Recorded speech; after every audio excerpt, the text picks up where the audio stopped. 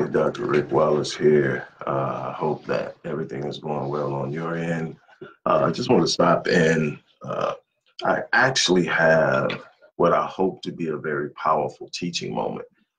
The one thing I can tell you in life is that you're never going to find this place where you learn some secret of how to circumvent life's challenges, life's difficult moments, those moments that can be frightening and sometimes overwhelming. You're not going to ever reach a point to where life just sits up and says, okay, you've passed the test, everything's smooth sailing from here.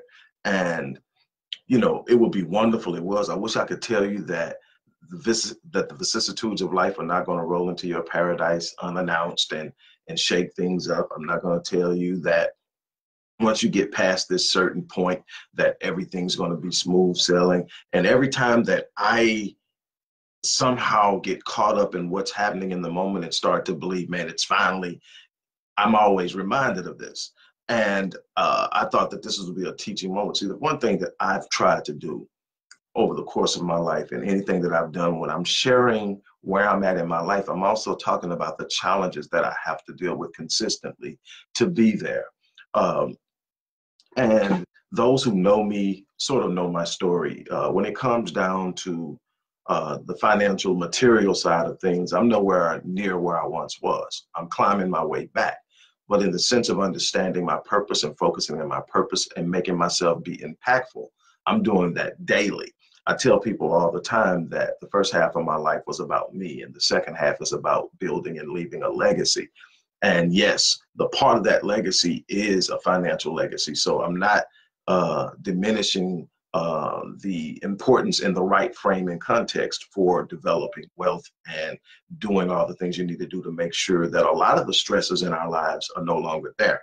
What I'm attempting to get at is that center in on your purpose, center in on your design, center in on your responsibility to God first, because what it's going to do is take you out of yourself. It's going to immediately remove you out of yourself. So that one of the things, I'm human, so I'm not going to say I never do it, but one of the things that I don't find myself doing that people tend to do when things start to go crazy, and I'm in one of those moments. So I decided to use the moment while I'm in it. See, it's easy to talk about something after you overcome it and you've reestablished your sense of confidence, your sense of self, your sense of purpose, and everything's feeling good. It's easy to come back. But when it's in those moments, one thing that I've trained myself to do is not to respond to how I feel. Because some days I just don't feel like it. Some days, no matter how I try to prime myself, something happens and I'm just not in the mood, but there's still work to be done. That's still a challenge. My responsibility to this world, my responsibility to God, my responsibility to my wife and my family and my children isn't contingent upon me feeling great every day. It's contingent upon me understanding my responsibility to my God, to my wife, to my children, to my destiny. And so my destiny says some days it's going to suck, but you got to get up and put in work. Some days you're not going to have the answer, but you got to forge through anyway. So, and so it's all these things. And at the heart of this thing, told you all the way, man, why does this guy talk about gratitude so much? Because gratitude is the gateway to abundance. And when I talk about abundance, I'm not talking about money in and of itself. I'm talking about abundance in the way of joy, abundance in the way of happiness, abundance in finance as well, but abundance in your relationships. They're rich, they're fulfilling, they're enjoyable. When you have a heart of gratitude, you're literally opening the gate of abundance for life to flow through you. But here's the thing.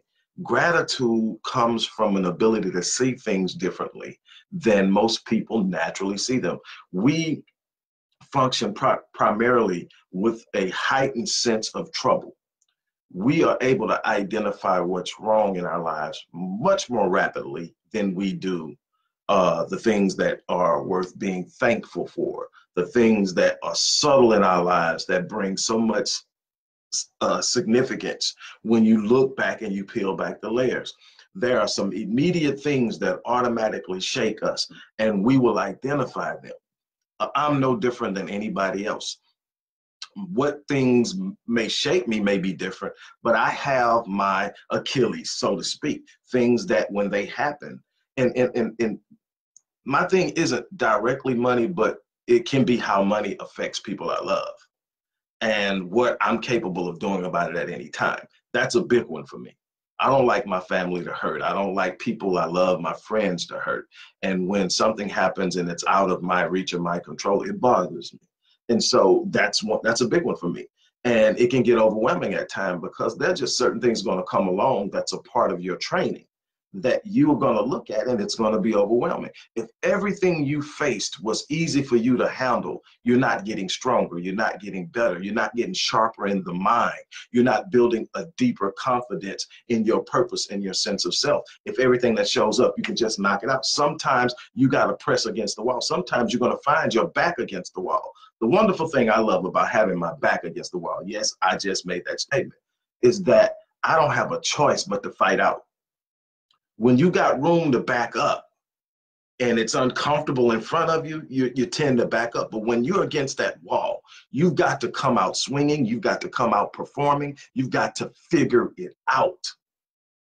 And that's what life is about. Life is not about circumventing the vicissitudes of life, circumventing the hardships, circumventing the struggles, getting around the problems, or dodging and avoiding the obstacles. Life is about how you deal with them.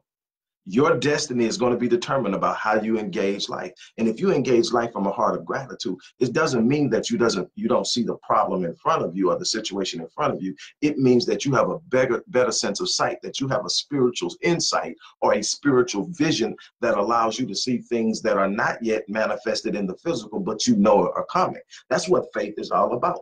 Faith is sitting up saying, I see the facts, but there's something in my spirit that transcends the facts. The facts says it's pretty tough right now. The facts say it's pretty dark right now, but there's something inside of my spirit that allows me to see beyond the moment. And I see that in my design is everything I need to overcome it.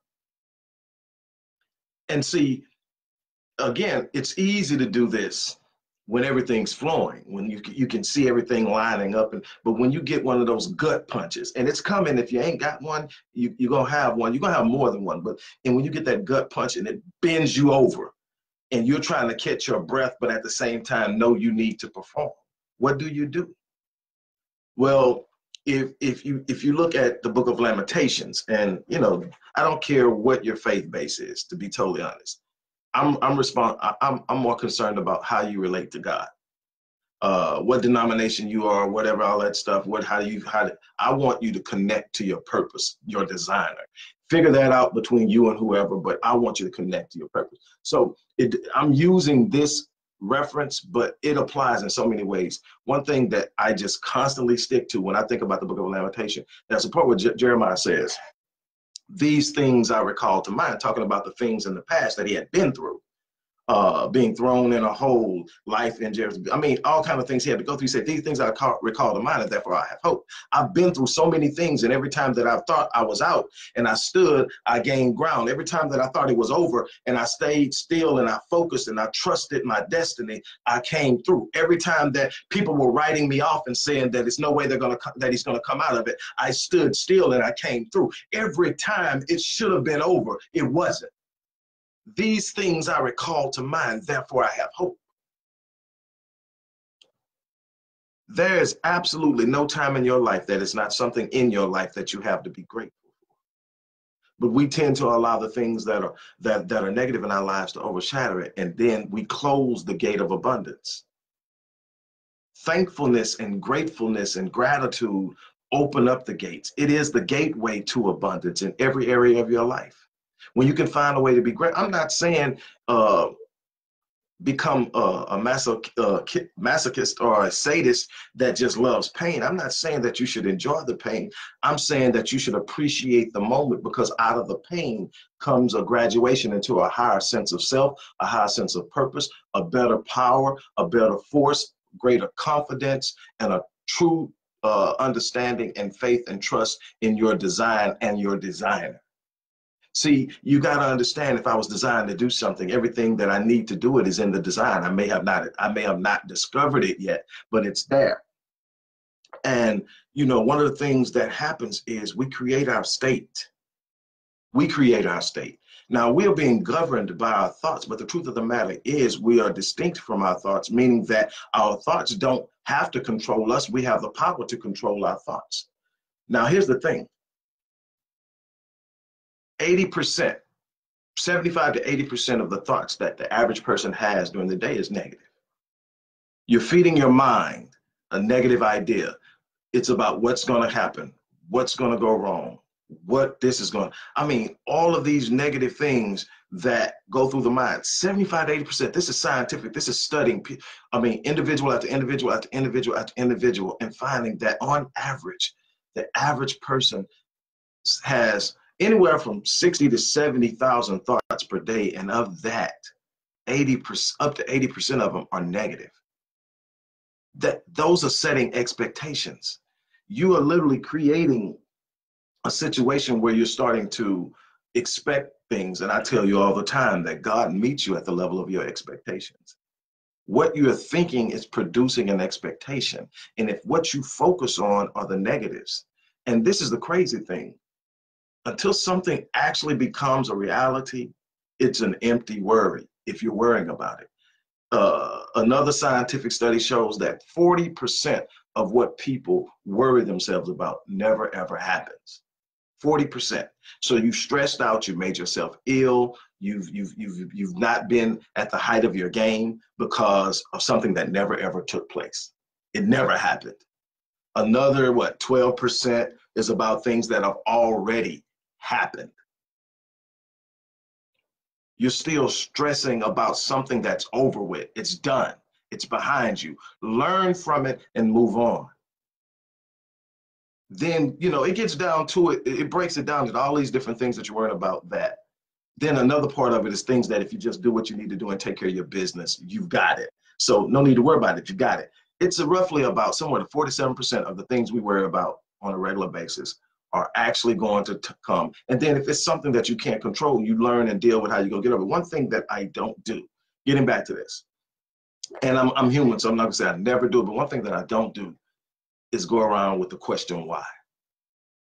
I prefer the question that begins with what. Instead of asking why is it happening, I ask myself, what am I going to do about it?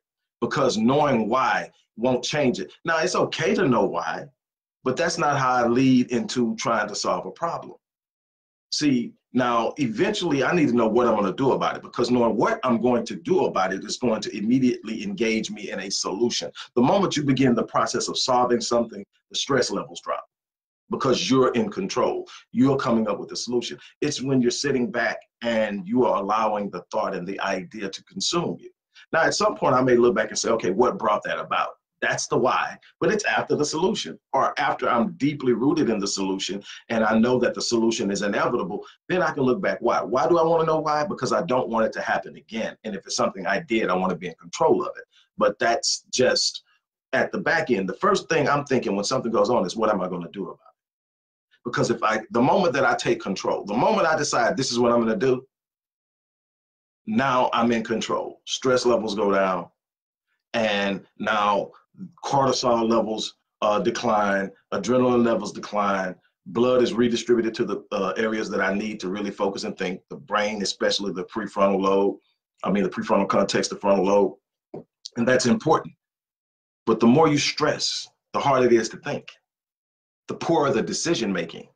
When you make decisions, when you're in a state of anxiety, when you're in a state of stress and worry, those aren't going to be your best decisions. Why? Because the oxygen you need and the energy you need in the brain isn't there. It's in your body's in fight or flight mode when you're stressed. All of your blood and oxygen, not all of it, but a vast majority of your blood and oxygen are in your extremities, your arms and your legs, your hands. And it's meant to defend yourself or to flee. And once you get to a safe place, you start to come down. Now, the problem is the kind of stressing you're doing, there isn't an immediate life-threatening thing. It's an ongoing idea. And so you've got to deal with the idea.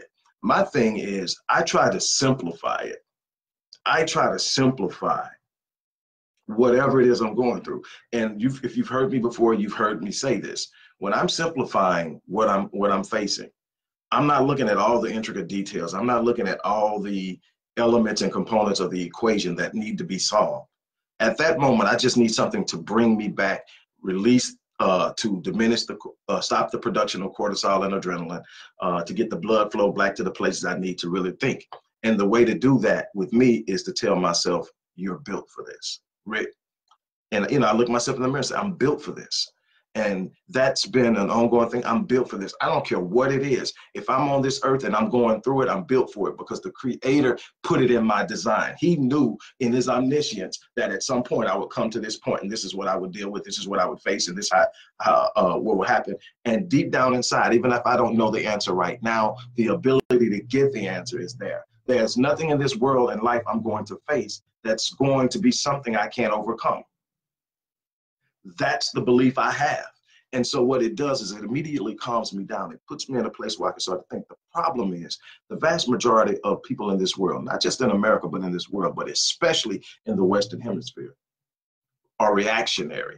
The moment something goes wrong, they react to it instead of stepping back, evaluating it and responding. It's just the same way in medicine. In medicine, when you're going through a treatment process, you have responses and you have reactions. If they say you responded to the medicine, that means it's good. If you had a reaction to the medicine, that's bad.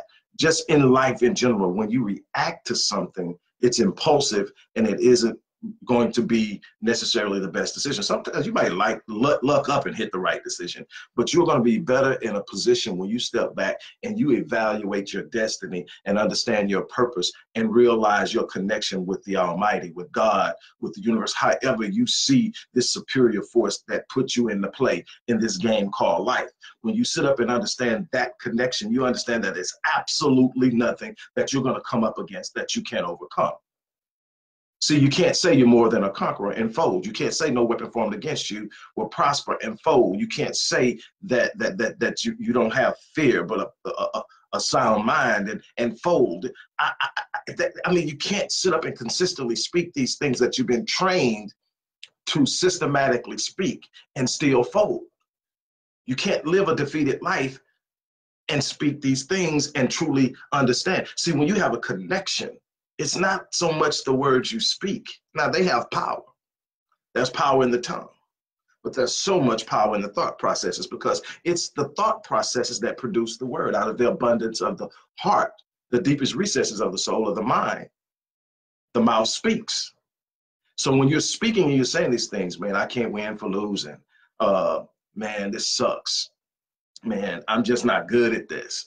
All these things that put a negative image in your head are actually coming from your thoughts.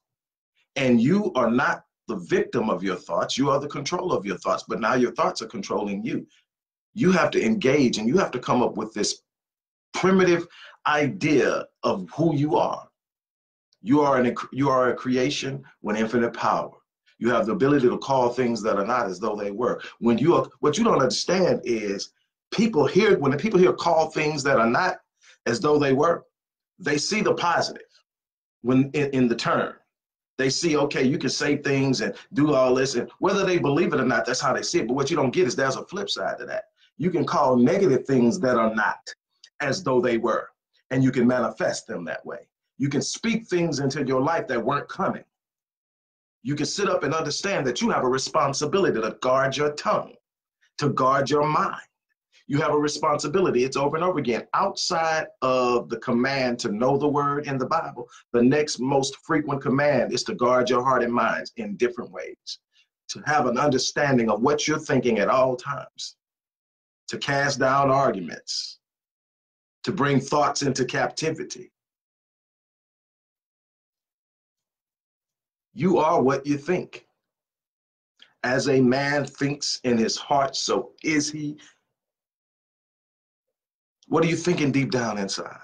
What are you succumbing to? And I'm saying this because, I try not to give this idea that I've always got it figured out. I'm always just, great. I refuse to be beaten. I refuse to be beaten down. I refuse to be overwhelmed. But I get hit hard. And sometimes I get knocked off my feet.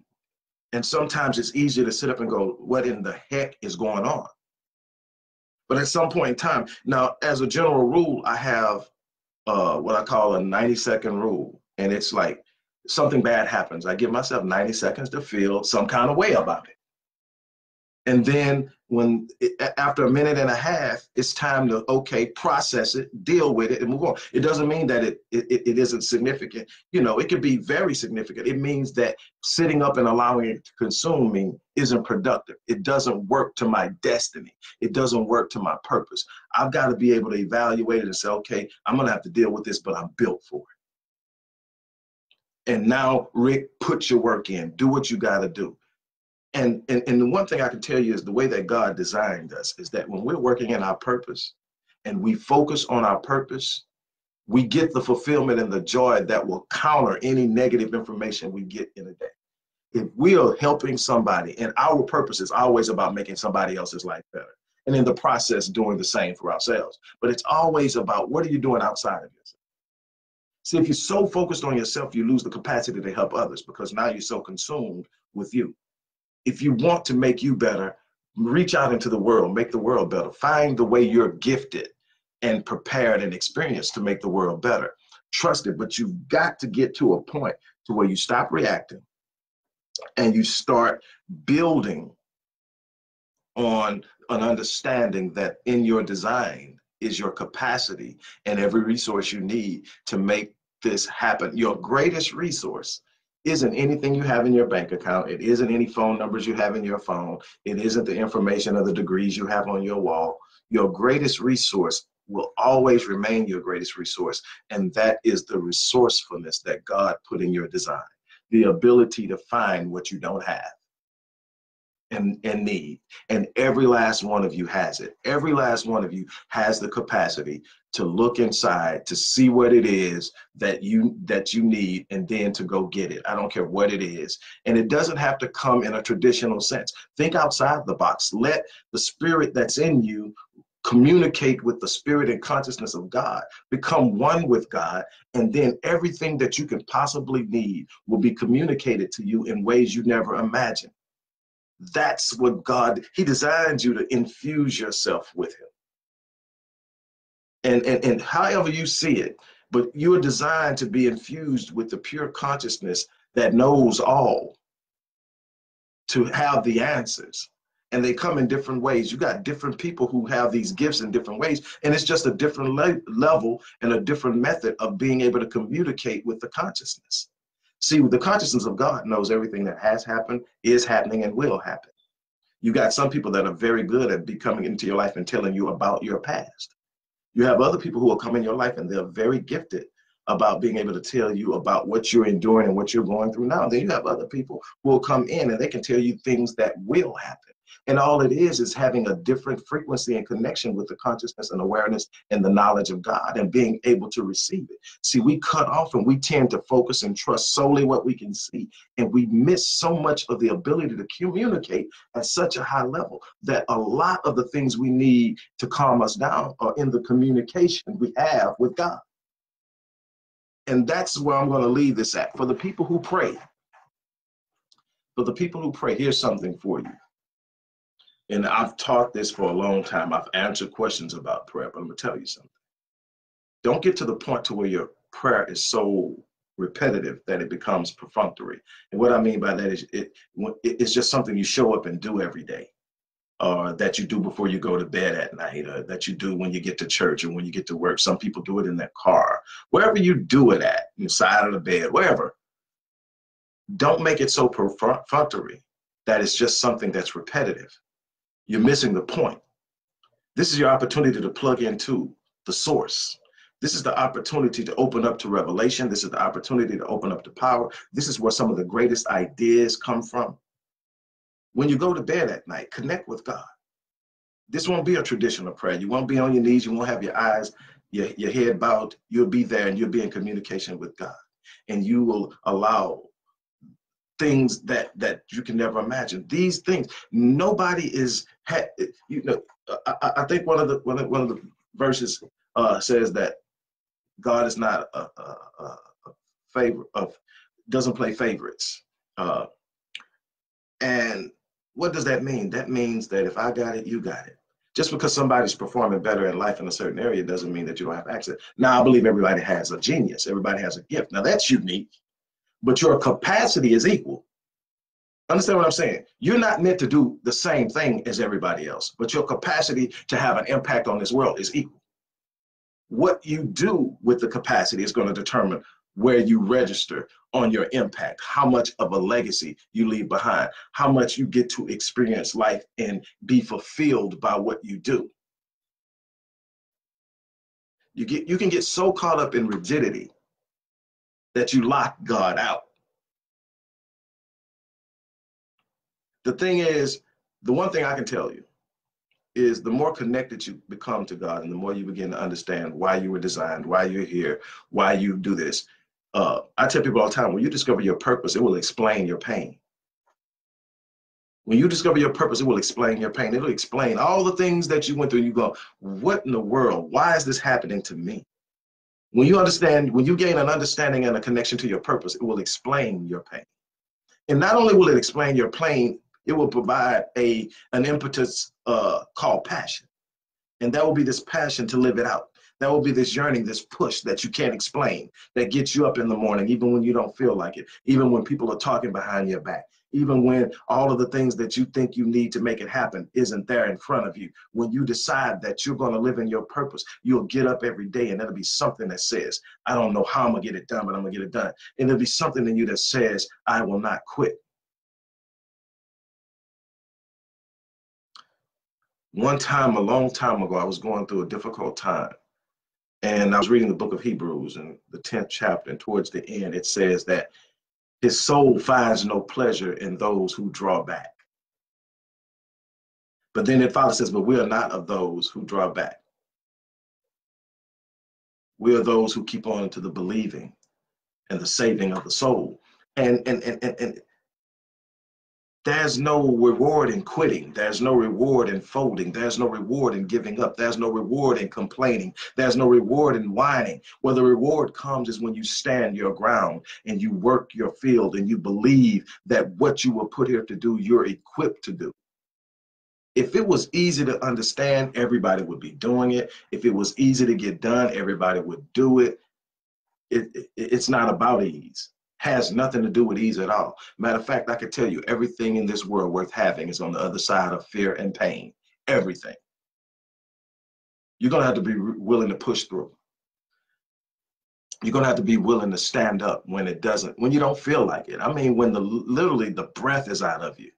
You're going to have to stand up, hold your head up, square your shoulders, and determine I was built for this and I'm going to see all the way to the end. If I have breath in my body, I'm here for a reason.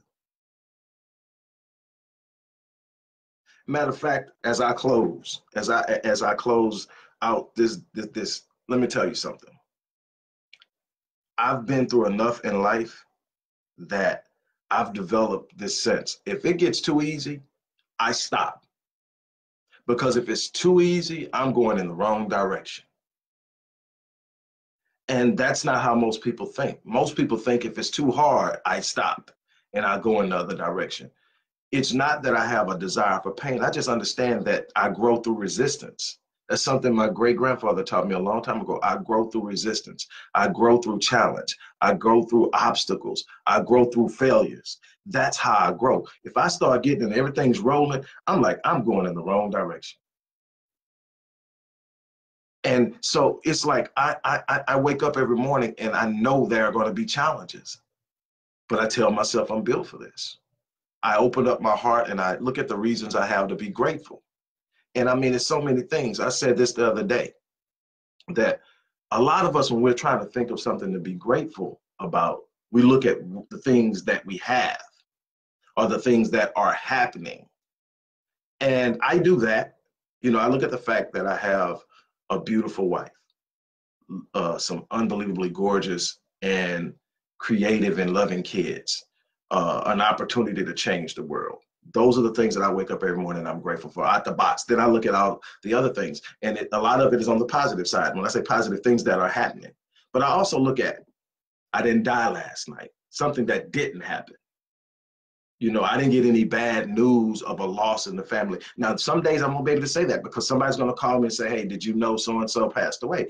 But when I don't have that call, that's something to be grateful for. I mean, It's so many things that could be wrong that are not. That's a reason to be grateful. Look, there's a force in this world, however you view this force, it's a negative force, and it will love nothing more for you than to sit up and see everything wrong and to fold. And when you do, it wins.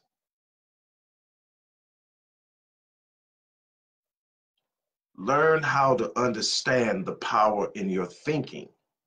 Let your ability to connect with God frame how you see life.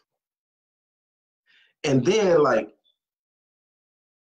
when I lost my stepmom, somebody I love dearly, uh, when I lost her in 2005, I had 5 months earlier lost one of my sisters. And I was sitting there, and my cousin actually did the eulogy, and he went to Job chapter 1 and 2. And he, after reading the text, his question was simple: can God trust you with trouble? And I've spoken on that a number of occasions. And at the end of the day, that's the question tied to your destiny. Can God trust you with trouble? Because see, anybody can perform when all of the numbers are in place, when the lines and the columns add up, and when there's no resistance and everything seems to be okay. But can God trust you with trouble? See, the one thing I can tell you is that everybody I've ever studied that was trusted with trouble and stood the test received the reward.